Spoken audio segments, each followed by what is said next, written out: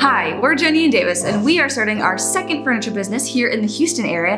And today we're gonna share with you our most reliable sales strategy. We're gonna walk you through it step by step with the example of this awesome St. Patrick's Day charcuterie board. And then as a bonus, we're also gonna show you how to decorate and assemble this St. Patrick's Day themed charcuterie board and take pictures of it for your website and portfolio using nothing but a cell phone camera. So the last couple of weeks have been record-breaking cold temperatures here in Houston. I don't know what it is, but it's been nuts. Apparently it followed us from North Dakota. I thought we could move far enough south to escape the temperatures of North Dakota, but apparently Houston is not far south enough. So to stay warm, this week we've been wearing this Guinness and Carhartt gear. Things will be a little different this St. Patrick's Day, but that won't stop us from celebrating with those closest to us. So join us in the hashtag Make Your Own Parade campaign on March 17th. We're bringing snacks. Well, not real snacks, but virtual snacks. This campaign is sponsored by Guinness and Carhartt. They've teamed up to make custom gear for St. Patrick's Day this year. So celebrate with us by building something, marching down your own street, or using this sales strategy at your small, intimate St. Patrick's Day gatherings. Be sure to post a photo and use the hashtag #MakeYourOwnParade. We can't wait to see what you guys come up with. So let's get into the sales strategy. All right guys, so this sales technique is fantastic. Literally, we've tried so many different strategies, and this one has definitely worked the best, hands down. It's how we built our first woodworking business to be more profitable than our day jobs. It's literally what gave us the confidence to quit our day jobs and pursue woodworking full time. So the first step in this strategy is building something you want to sell, which is easy enough, right? So today we're gonna walk you through this entire process step by step with the example of a charcuterie board, because that's something that we want to sell here in Houston.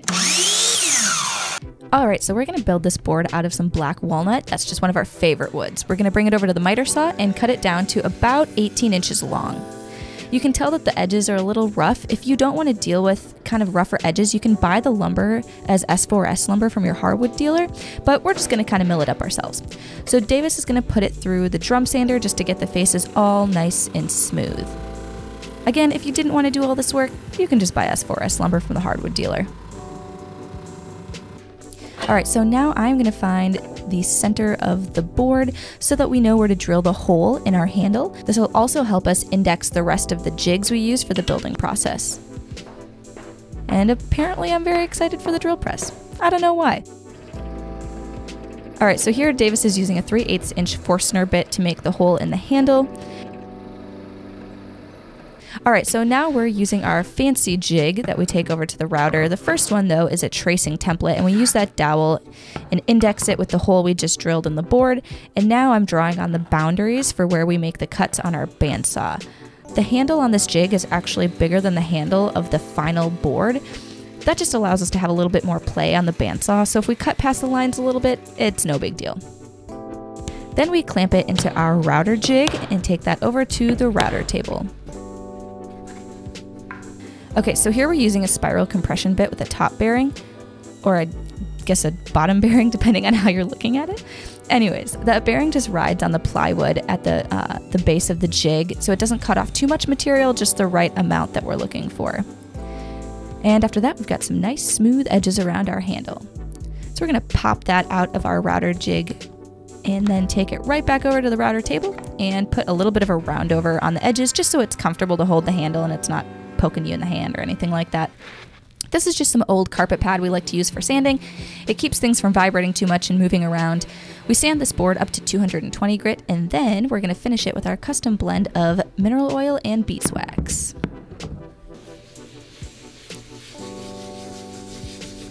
Here I'm just using a white Scotch-Brite pad. We like to use these for finishing just because we feel like it gets the finish really deep into the grain of the wood. All right, so our board is all finished and buffed, so now it's time to take it into the laser engraver.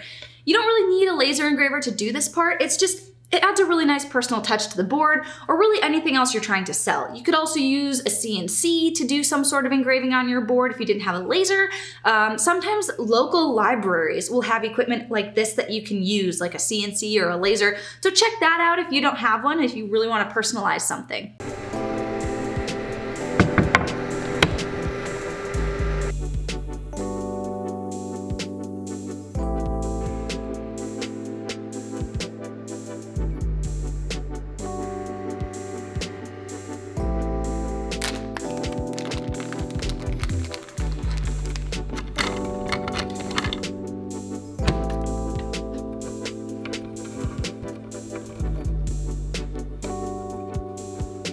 right, so we made a second board. We really like this one with the knot hole and the clover and everything, but sometimes wood grain, believe it or not, sometimes wood grain distracts from the overall image of the piece, and I think that's what happened here. So we made another one with straight grain. It doesn't distract as much from the engraving. I think it looks way, way better. I don't know, what's your opinion? Let us know down in the comments. This is the one we're gonna go with here for the photo shoot. So now that you've finished building the prototype that you want to sell, it's time to stage it and get some really nice pictures for your online portfolio. For our project, that means it's time for the fun part, which is assembling our charcuterie spread. Believe it or not, your customers will actually respond better to pictures with food on the board rather than pictures of just the wood grain. They're not woodworkers, they're just people that want to have a pretty platter out when they host. Don't worry, I will show you how to do everything. Even you can make an appetizing looking charcuterie spread.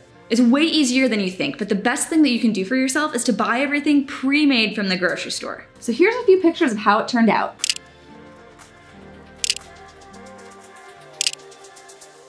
So here's everything you need for our St. Patrick's Day themed charcuterie board. We're putting it all on the screen so you can see everything I have out here. So the main two things to remember are, one, put foods next to each other that you typically eat with each other. For example, I'm probably not gonna put these cookies next to my pickles because that's not very appetizing. And second, make sure you're organizing color properly. I know this is kind of an outlier because we're using a lot of green foods. Typically I wouldn't use this much green stuff, but you wanna kind of alternate your colors just to make some interest in the look of the whole board. So the first thing you're gonna do before you start assembling your charcuterie board is pick which side is gonna be your front. Just like your house, the front probably looks nicer than the sides do, so you have to pick one angle that's gonna look the best. This here is gonna be my front because that's where we engraved the logo in. And then from there, I placed what I call all of my focal pieces. These are the things that stand up a little taller on the board and take up a lot of room. You wanna place those first and then put all the smaller things in around those.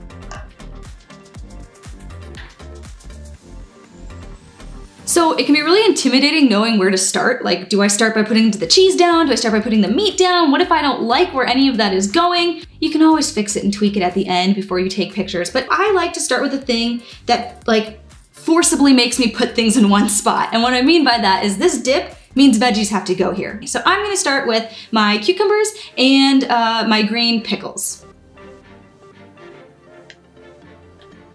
There's our little Chicago River, all dyed green for St. Patrick's Day. Since all of these are laid out pretty neatly, I think I'm gonna put the pickles more in a chaotic pile, just to break it up so not everything's set out so perfectly. All right, so now we're gonna move on to meat since we've got some cheese and veggies placed. So I'm gonna start with the salami. You're gonna treat it just like that piece of origami paper you used in elementary school. You're gonna fold these edges in and these up.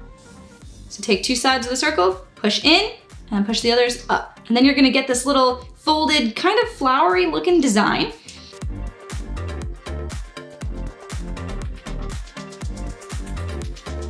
All right, I'm also gonna show you a really cool trick to make some roses out of this corned beef.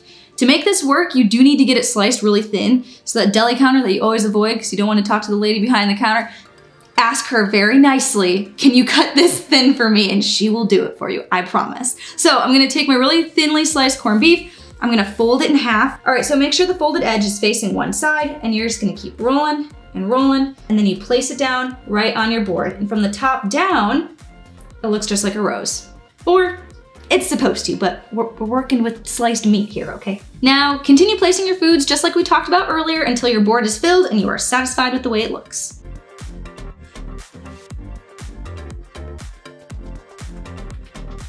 All right guys, so this is our finished spread. This is what we're gonna take pictures of. We also went to the dollar store and picked up some decorations just to make it extra special and festive. You don't have to do that for your pictures, but because this is a holiday, we thought we'd spice it up just a little bit.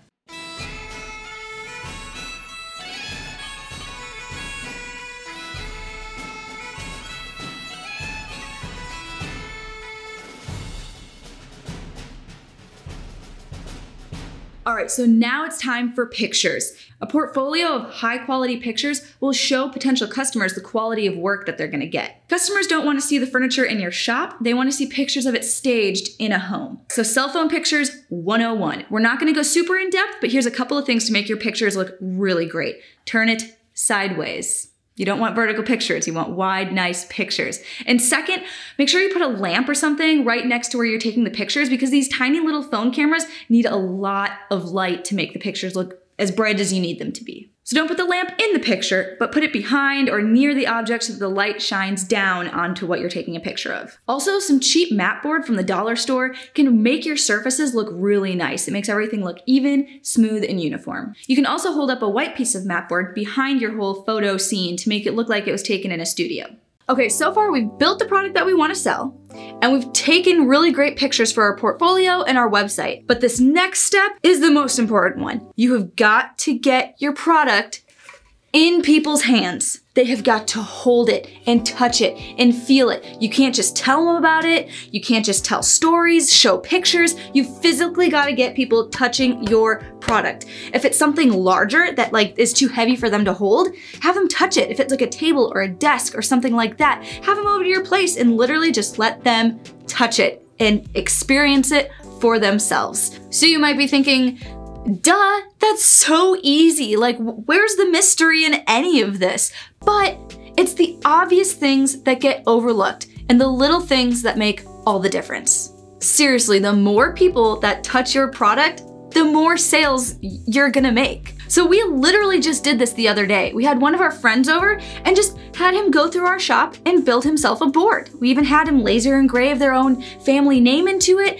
and they loved it. And now he's telling a ton of huge players in Houston all about it. He's lived in Houston pretty close to his whole life, so he knows people that we don't know. But the fact that he came over and got to touch his own board and make it and show it off to all his friends is making a huge difference, because now we're reaching people through him that we never would have reached. Because people are gonna remember actually holding this charcuterie board way more than they're gonna remember me showing them a quick picture on Instagram. So when we walk into our small, intimate St. Patrick's Day gathering holding this board, people are gonna want one of their own. They're gonna wanna buy one with their name on it. So if you decide to do the same thing, be prepared to sell a few on the spot. Take orders. Have your pricing structure figured out before you go so you know how much they cost. Maybe figure out a way to take payment online so it's fast and easy. Because there's nothing worse than somebody looking at you and saying, yes, I want to buy one, and you not being prepared to take their order. So wearing this Carhartt gear this week made me think of my childhood, believe it or not. I grew up in rural Texas. I had a really thick Southern accent. I got rid of it in college, but that's a story for another time. But when I was in elementary school, every kid, would show up on the playground and everybody be bragging about their new cowboy boots or their new jacket or whatever. Just imagining all these 8-year-old kids in cowboy boots and camouflage. But I mean, that was my childhood. That's where I grew up. But without a doubt, the biggest flex on the playground was the kid that came to school with a brand new Carhartt jacket. The tan, really thick cotton material, the kind of Carhartt jacket you're used to seeing. You were king of the playground if you had one of those coats. When I was a kid, every couple of years, my dad would take me to the hardware store to get a new coat. It was one of those hardware stores where stuff was hanging from the ceilings, stuff was packed and falling off the shelves that had been there for decades. I mean, you could hardly walk through the aisles because there was just so much stuff in the floor and off the, the kind of hardware store I'm talking about. Well, there was one pole of winter coats hanging from the ceiling, and I remember every single year I saw this Carhartt jacket that I wanted so bad. It was just like the normal Carhartt jackets you see, but it was black, it wasn't tan, and I just thought that was the coolest looking jacket ever. And I always asked my dad for it, and he told me that we couldn't afford it, and so I had to get something else, and I never got one. But I've always looked at Carhartt products with a twinkle in my eye, and that's why I'm so proud to say that we've partnered with Carhartt and Guinness for this project. I mean, this is a dream come true for my 8-year-old self, and if you're considering new workwear, I'd really like you to consider Carhartt's line of products, especially their gear in collaboration with Guinness for St. Patrick's Day this year. You won't be disappointed in the quality, and you'll be supporting a great company and our channel. All right, so we hope you learned something in this video. Subscribe and follow along as we start our second woodworking business here in the Houston area. And don't forget to show us how you're making your own parade this year on March 17th. Be sure to use the hashtag #MakeYourOwnParade. We'll be watching to see what you build and make, and we'll catch you on the next one. Ask me how I do it, I just stick to the plan.